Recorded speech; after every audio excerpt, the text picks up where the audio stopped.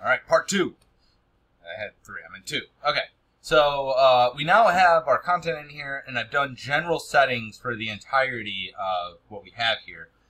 But now what I need to do basically is go to, I need to adjust everything, right? So I'm going to go, we haven't learned about divs and spans yet, so we're just going to do like, I'm just going to go to each element and basically just apply different things.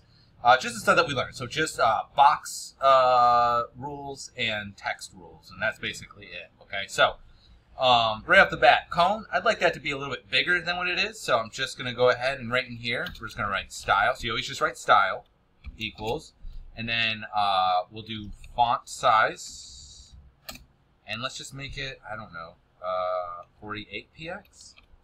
Let's try that, and save it. Let's hit Control-R. I guess that's fine. Let's also, just for fun, let's also do text, oops, not capital T, text align, and let's just go ahead and do center. Good, save that, Control-R, there you go, now that's centered. Good, okay, so next is, and this is probably the biggest glaring issue because I hate this picture as it is, but it'd probably be even better if it was actually, look, I didn't have any gray back then. Wait, I see one right there. Okay. We need to make this smaller. Okay, so let's just go ahead and do this a couple different ways. On images, you don't have to make them a style in order to apply. You can actually just go ahead and type in width. And let's do width, let's do 360px. Not that. That was a lot. 360px. Okay? Oh, actually, I don't have to do that either. Just like that. Control-S, Control-R. Oh. And in fact, actually, you don't have to put the px in there, too. It'll know that it's px. So we'll say it's an okay size. The, now, you might be like, oh, I need to do the height, too, right? So let's do height. And let's do, I don't know. It looks like it's like square, but let's just say we did height. Let's say we did 480, right? I'm going to save that. Notice I didn't put the px in. See what the issue is? So generally speaking, unless you know the exact size of which your image is and you proportionately scale it, do not only put one of them in. And typically we put the width in. So don't put the height in. Leave height alone. Just use width. That way, the browser will automatically scale the head according, or not the head, the size accordingly. This is a head, but you know what I mean. Okay, so that's fine. I would like to center this, but unfortunately we can't. We can, I can't with the knowledge that we know thus far. So we're gonna leave that non-centered. Let's go ahead and do the P now. That which is this right here, the man, the myth, the primitive shape. So we're going to go ahead and put a style into this. And I'm just going to go ahead and do text align, and we will do center again. And then I'm also going to do color.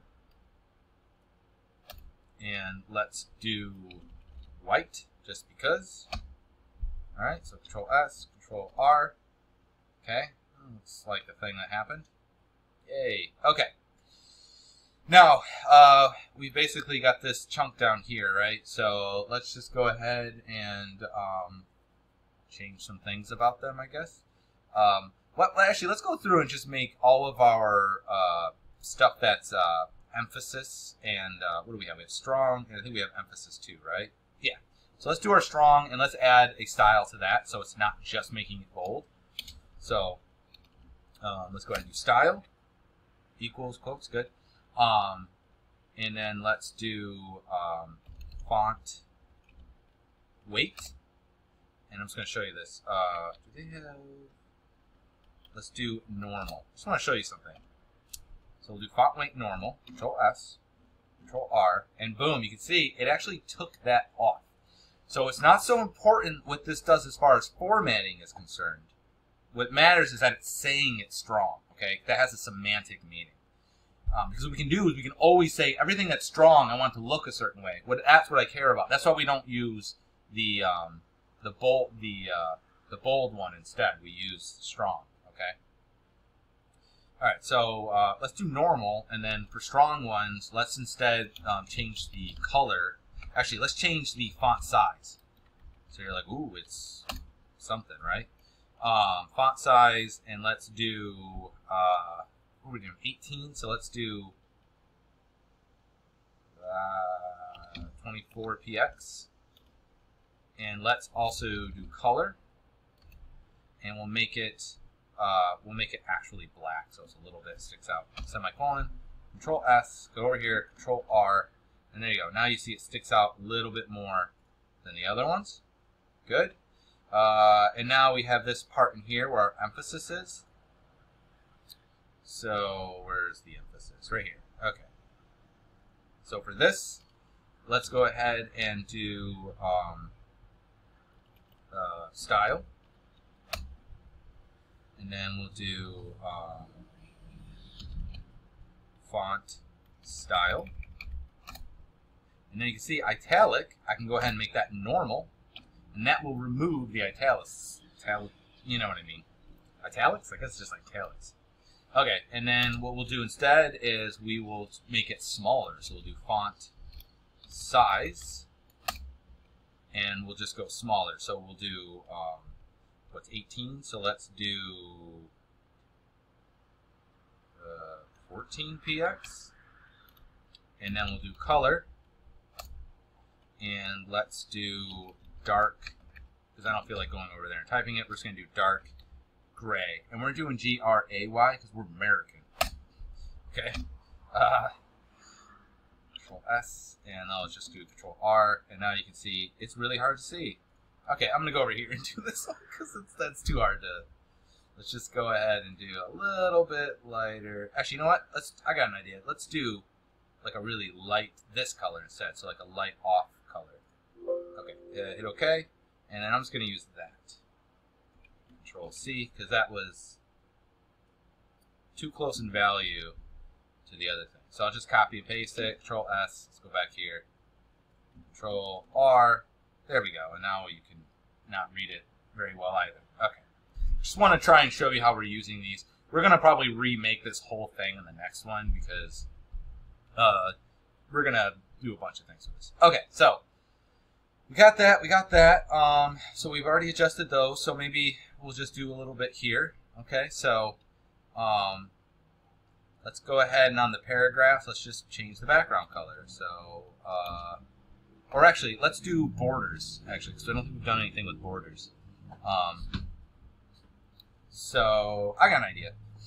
So, it might be nice that if we, in between, we put a border, maybe between this part here and what's below it. Or actually, we'll put a border around things he dislikes.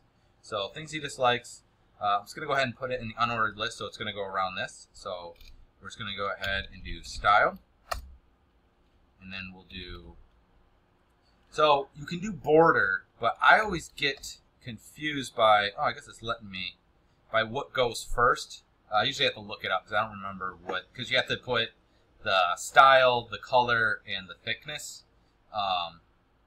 So, I'm just going to go ahead and do... What do we got here? I'm just going to put a color in. Yeah, see, it's not telling me the rest of the stuff. So instead of doing that, I like to just do it manually. So I'll do border style. And then we'll say, let's do outset. Okay. And then after that, we'll do border hyphen width. And then we'll just say that it's 2 pixels. Okay. And then after that, we'll do border style with, color, border color. And I'll just grab something over here, and we'll just do this color again. That one will work. So I'll just Control C, Control V, semicolon, like that. Okay. Then we'll save it. Control S, Control R, and then there you go. Now we have a border that's going around my item here. Okay. So now we've done the borders, we've done some coloring. let's go ahead and just, I don't know, we'll just add background colors to all the P elements. So I'm just going to go here, go style, background color, and let's just go ahead and choose, let's do this color, I don't really care. This, Control C, Control V, and I'm just going to grab this whole thing like this, the style, Control C. I'm going to go to the paragraph, Control V, and wait, there should have been 3 of them. Oh, and up at the top one here too. Control V. Okay. And we'll make sure there's a space between those. There we go. Control S. Let's go over here. It's going to be make your eyes bleed more than likely. All right. So now we've done, it looks terrible, but we've used, I think, most of the stuff that was in, most of the stuff that was in our thing here. I just want to double check.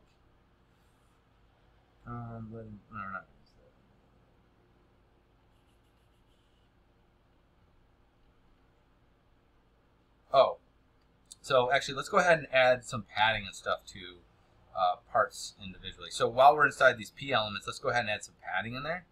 So I'm just going to do semicolon. Let's just do padding. And let's do, yeah, just padding. And then we'll just do, I don't know, 15px, we'll say. I'm just going to copy that and paste them to the other ones. Control V. Make sure you put that semicolon on this one as well. Yep, good. Okay, and then semicolon, Control V. Okay, Control S, Control R. There you go. And now you see there's a gap between this and this. And again, just to further, so you get the idea, let's go ahead and also, we'll just do it on the middle one, just so you can see it. In the middle one, I'm going to add margin. And we'll just do, let's just do 5 pixels. 5px, semicolon, Control S. Now what you're going to see is going to be a gap of 5 pixels, oops, Control R, I meant, 5 pixels between the end of this and that. So see how this is offset again? So the padding is the space between the outside and the inside, and then the margin is between the outside and the next corresponding element. So it's also between here and here.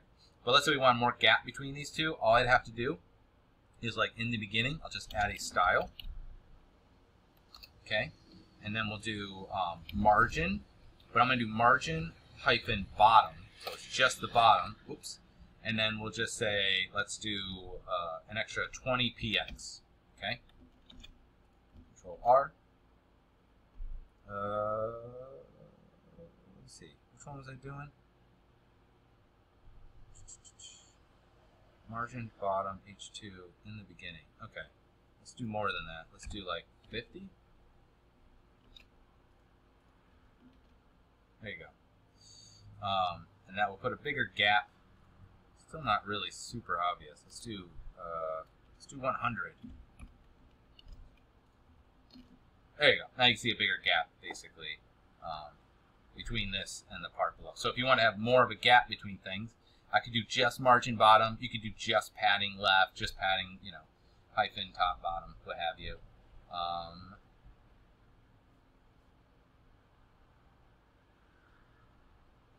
Okay. So we've done quite a bit on this. It looks terrible. But basically what I want you to do is complete this. It should look just like this. Then when you're done, just go ahead and make sure you Control S. You should have been saving anyway because you've been doing the stuff here. Close out of that. Close out of that. And then you have your last name. Not your last name literally. Your physical last name. You're just going to take it, right-click, send to, compress zip folder. Okay? And then, or right-click, compress if you're on a Mac. Then take that and upload that to week 2 lab or whatever. It'll be in Blackboard. So go to week 2 and you'll see the thing. You're just going to drop that folder right in there, and then you are done. So good luck. Hopefully it'll start to make a little more sense as you go through. All right. So if you run into any issues, just let me know. I will try to respond as quickly as possible.